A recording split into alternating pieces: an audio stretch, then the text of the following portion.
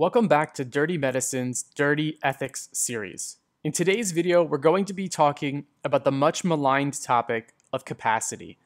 The reason that medical students don't like learning about capacity and understanding the elements of capacity is that the questions that get written on exams about capacity are actually pretty challenging.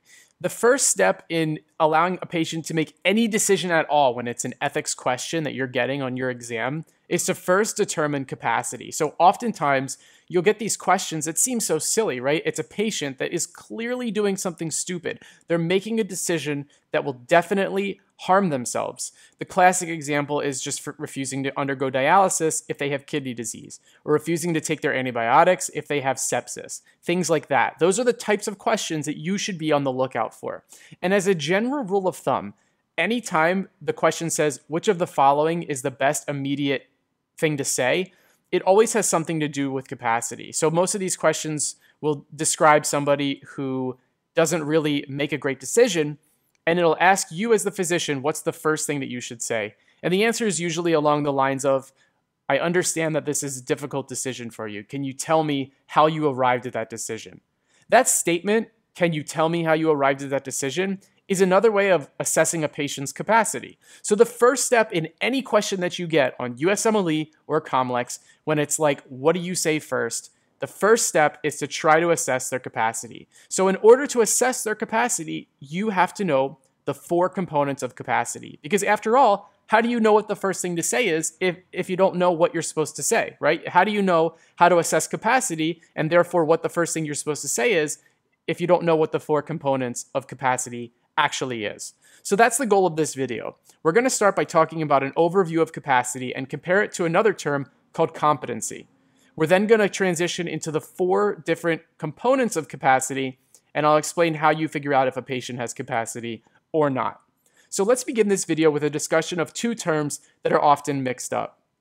Now, I was guilty of this as well. In medical school, I didn't understand the difference. So let me just point out that capacity is a medical term, and competency is a legal term. So capacity is a patient's ability to make a specific medical decision, but somebody's competency is their legal right to have global decision making. So if somebody is stripped of competency, that's assessed by a judge. But if somebody is deemed not to have medical capacity to make a certain medical decision for themselves, that's assessed by a physician. So, you've probably seen shows like Law and Order before, where somebody is described as incompetent to stand trial.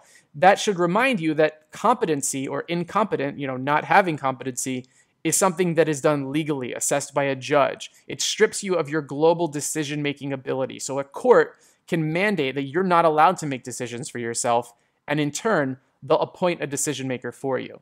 Capacity, on the other hand, is a strictly medical term. Again, this is your ability to make a specific medical decision.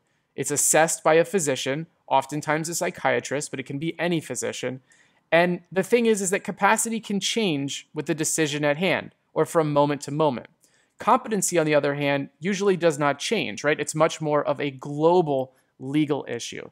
So as you can see here, the differences between capacity and competency, which are really important and high yield to understand, I've shown in red for capacity and blue for competency. So to quickly summarize, capacity is medical, competency is legal. Capacity is a specific decision. Competency tends to be more global decision-making. Capacity is assessed by a physician. Competency is assessed by a judge. Capacity can certainly change depending on the decision at hand or the clinical state of the patient, whereas competency usually doesn't change. It tends to be ruled on by a court and then will stay that way, until there's a further hearing. So those are the differences between capacity and competency. I think that the way to understand the four components of capacity is to set an example, use an example like you might see on a test, and then walk through what the four components are. And then we'll come back at the end and talk about some high yield information that you should keep in mind, the stuff that tends to get nitpicked a lot in these questions. So let's set an example here. There's a 55-year-old white male who has a past medical history of schizophrenia. He presents to the ED complaining of fatigue, subjective fever, cachexia, and productive cough. He's found to have a consolidating lung mass, and he's diagnosed with pneumonia. He gets admitted to the medical ICU, where he decompensates, goes into septic shock, and codes. CPR is performed per ACLS protocol, and he achieves a return of spontaneous circulation.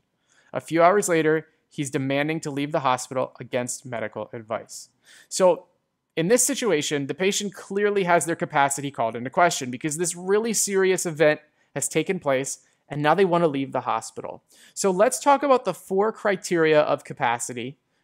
Each of these 4 criteria absolutely have to be met in order for a patient to have capacity. So in this example, the question at hand is, does the patient have capacity to leave the hospital against medical advice? Remember, capacity has to be about a specific medical decision. The question is not, does this patient have capacity, period. The question is specific, does the patient have capacity to leave the hospital against medical advice?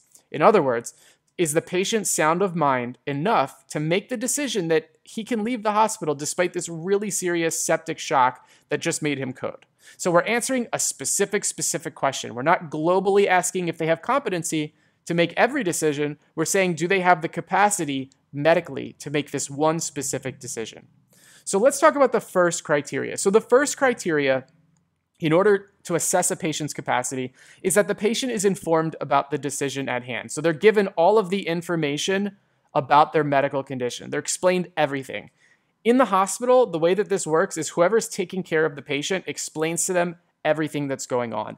So the example would be if a physician turns to the patient and says something like this: you were diagnosed with pneumonia and ultimately coded because the infection in your bloodstream. We did chest compressions and gave you epinephrine, which was a medication that helped revive your heart to save your life. You have a very dangerous infection and you're at risk for dying if you leave this hospital. So that's something that the physician would say to the patient. What they're doing is they're telling the patient what's going on, they're telling the patient what happened, and they're telling the patient the prognosis if they leave the hospital. So the patient is being informed about everything that's associated with their ability to make the specific decision if they want to leave the hospital against medical advice. So that's the first criteria. If the patient was never given the information about what's going on, then of course they don't have capacity because they don't even have the information at hand. So criteria number 1, patient is informed. That's criteria number 1. Criteria number 2 for capacity: the patient communicates a clear decision. So this one's kind of obvious, and it's the simplest of the 4 criteria. In order for a patient to have capacity to make a specific medical decision, they have to actually communicate to you and articulate what their decision is. So in this case, the patient might say something like, get me the hell out of this hospital right now. So right there, they're telling you what they want. The question is, do they have the capacity to leave the hospital against medical advice? And after being informed and satisfying criteria number 1, the patient has taken all of that information in and said to you, I want to leave. Get me the hell out of here. So they are clearly communicating their decision with regards to the greater question of, do they have capacity to make a specific decision to leave the hospital against medical advice? After all, if the patient never makes a decision, then of course they don't have capacity. If you're asking them to make a medical decision and they don't give you an answer, then they don't have capacity because they're not giving you their decision. So this one's kind of obvious. Let's talk about criteria number 3. The patient appreciates the nature and severity of their illness, okay? The patient appreciates the nature and severity of their illness. So the best way to assess this part is to point blank ask the patient something like, so tell me what might happen if you leave the hospital right now. And this might seem obvious to you because you've already given them criteria number 1. You've already told them what the prognosis is. Now you need to ask them through sort of the teach-back method if they understand the severity of their illness. In this example, we have a patient with septic shock coming from pneumonia. And if you ask them what might happen if you leave the hospital right now, and they can't tell you that it's possible that I die, it's possible that I get a really bad infection, it's possible that my heart stops. If they can't appreciate all of that severity associated with their illness, then they lack capacity. So criteria number 3 is that the patient appreciates the nature and severity of their illness. Very, very important. The 4th and final criteria of capacity is that the patient can explain their decision-making to you in a relatively logical and linear fashion. Now, this one is very subtle and very tricky, so I'm going to do a little bit of explaining after I give you the example. But let's say that the patient says to you, or let's say that you as the physician ask the patient, so why do you want to leave the hospital then? Tell me how you came to that decision if you understand, the severity of your illness. If they say something like, my father was admitted to a MICU once, he had a breathing tube put in. They poked him with needles every day. They drew his blood. He had lines coming out of every extremity. I just don't want to live like that. That is an example of having capacity. That's absolutely logical decision-making. Now, let me just point something out here. it can be a really shitty decision.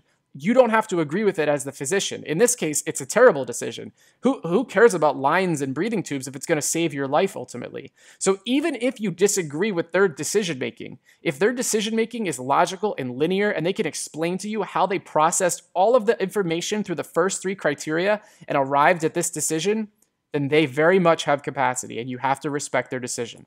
So how do you remember this stuff? The 4 criteria of capacity, extremely high yield, extremely important for all ethical questions. How do you remember? So let's highlight some letters here. First criteria is patient is informed, I for informed. Second criteria, patient communicates their decision, so they're communicating to you, C for communicates. Third criteria, the patient appreciates the nature and severity of their illness, so they have to appreciate what's going on. Fourth and final criteria, the patient can explain their decision logically, so they're logical, L for logical. So the really stupid dirty medicine mnemonic here, and it's stupid in the sense that it's so simple, but I think it's brilliant because it helped me remember the criteria of capacity, is that if you look at these letters, informed, communicates, appreciates, logical, ICAL, it's iCal. And I always think about the app on my phone, iCal, and I think about the capacity of my iCal app, right? How much information, how much date planning stuff can this app actually hold, because I load my schedules into it nonstop. So I think about the capacity of the iCal app to help me remember I for informed, C for communicates, A for appreciates, and L for logical. Those are the 4 criteria of capacity. So that's how you remember it. Those are the 4 criteria. Let's just wrap up by talking about some high yield stuff. This might be a little repetitive because I'm sure that I've mentioned some of this already, but I really want to drive home these high yield features because if you get a question about capacity, it can be really, really tricky, and I want you to get the free point. So last slide here, high yield information. Capacity can change decision to decision or moment to moment. So remember that it's the capacity to make a specific medical decision. So 1 minute you can be assessing the patient's ability to leave the hospital against medical advice, and then let's say they decide to stay and then they refuse to take their antibiotic, you can assess the patient's capacity to refuse an antibiotic. Whatever it is, it changes decision to decision. The other thing is that it changes moment to moment. So patients can be delirious, they can be septic, they can have a lot of clinical things going on that will cloud their mental and cognitive status. So if you assess a patient, let's say in one moment, and you find that they don't have capacity, you could very well assess them 30 minutes later for the same exact decision and find that they do have capacity. And just because you fail capacity once does not mean you can't have it at another time. So this can really change moment to moment. Very, very high yield to keep that in mind. Next point, psychiatric diagnoses do not preclude a patient from having capacity. So if you're depressed, have schizophrenia, have bipolar, have schizoaffective disorder, all of that really psychotic stuff does not prevent you from having capacity. In this case, the patient had schizophrenia and still had capacity in our example. So, you absolutely need to remember that just because somebody has a diagnosis that on paper sounds like their cognition will be altered, doesn't mean that they can't have capacity. Point 3, which we already talked about, even if it's a stupid reason, they have capacity if it's logical. So even if they're making a really terrible decision and they're probably putting themselves in danger, they can still have capacity. So you don't have to necessarily agree with what they're deciding, but they have the right to decide it. Point 4.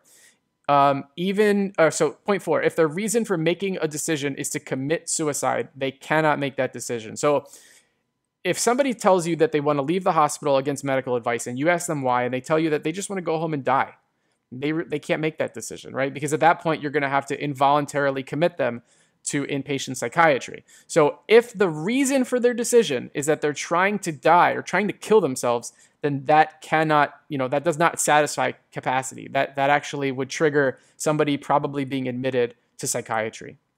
Last point, changing their mind is usually a red flag that they don't have capacity. So if you're assessing a patient's ability to make a certain decision and they make a decision, they're like, yeah, never mind, I'm changing my mind.